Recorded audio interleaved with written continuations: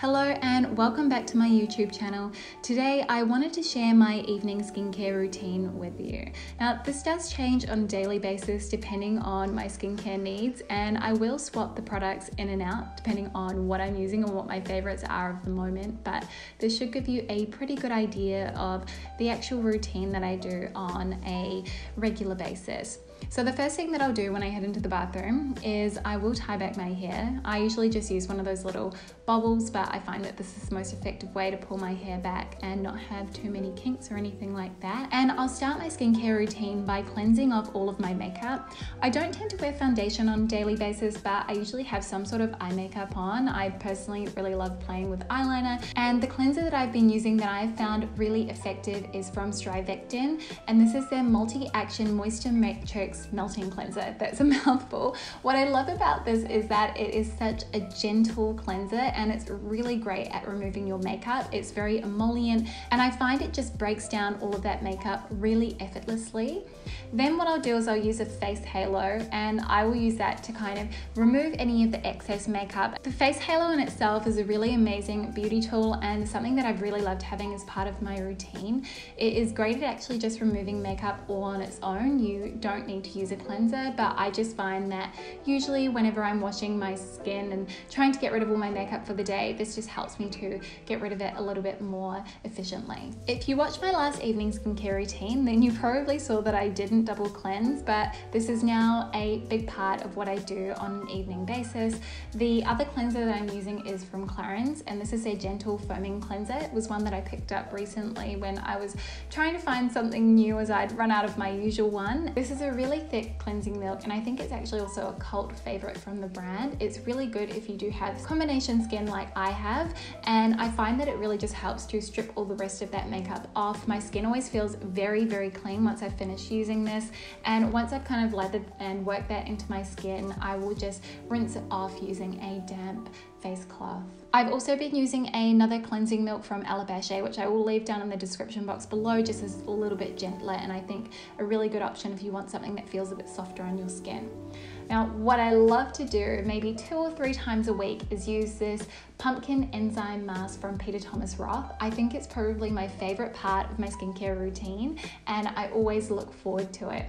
It has the most incredible scent. I've talked about it before, but it actually smells good enough to eat. But what I like about this is that it is an exfoliant. So it really helps get rid of those dead skin cells which are sitting on the top layer of your skin, and I find that my complexion always looks a bit brighter and a bit healthier after I've used this. So what I will do is I will grab I suppose a generous scoop out of the tub, and I'll work that into my skin using a massaging motion, just making sure to avoid the eye area.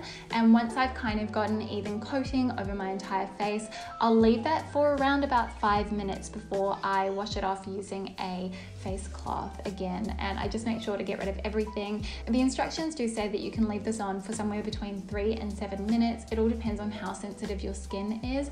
I don't find that I get that burning sensation, but it is something to be conscious of if you do find that you react quite considerably to different types of skincare products. I'll then follow this up with a toner, which usually I would use this following my cleansing process. And the one that I've been reaching for a lot recently is from Clarins, and I love that this is alcohol free and it is plant-based as well, and it's really good for I've got combination oily skin, and I find that it just helps to kind of tone my skin, and it feels really gentle and soft. And I will usually, actually, rather than using a cotton pad, I actually just like to apply this straight onto my hands and then pat it into my skin, but it feels very refreshing. I love the scent of it as well. I will usually end up reaching for a second toner, and the other one that I've been using is from Bybee Beauty, and it's their Mega Mist. This is made from naturally derived ingredients, and it's cruelty-free and vegan, and it also comes in sustainable packaging, which I think is really good, but it just smells great and it helps to add a bit of extra moisture back into my skin through that whole toning process. I'm 31 years old, and I've really started to notice the effects of aging, particularly on my complexion. And so this product here, which is from Kiehl's, it's their Powerful Strength Line Reducing Concentrate, is one that I used in a really focused way. So I want to try and reduce the appearance of the fine lines that I've got on my forehead. And I find that this has definitely helped to soften those fine lines and wrinkles, and just also help with the texture as well. I've been using this for a couple of months now, so I've really started to see the benefits of incorporating this into my skincare routine.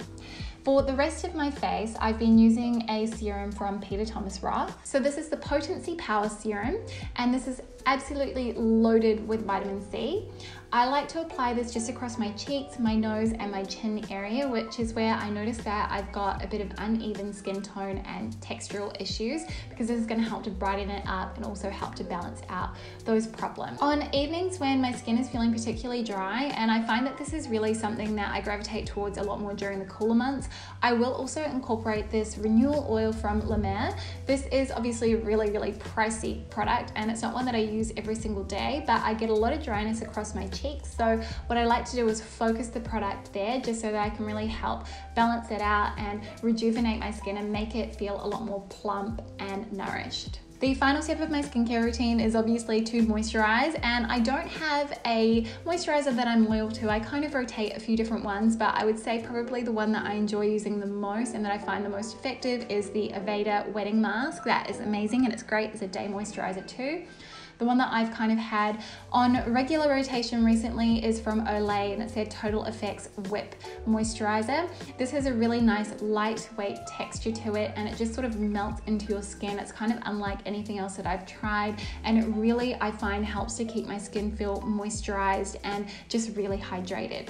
So that is my full evening skincare routine. I hope that you enjoyed coming along with me as I kind of went through the entire process. I'd love to know if there are any particular products that you have been using recently which you really enjoy, and I will see you tomorrow with a brand new video. See you then. Bye.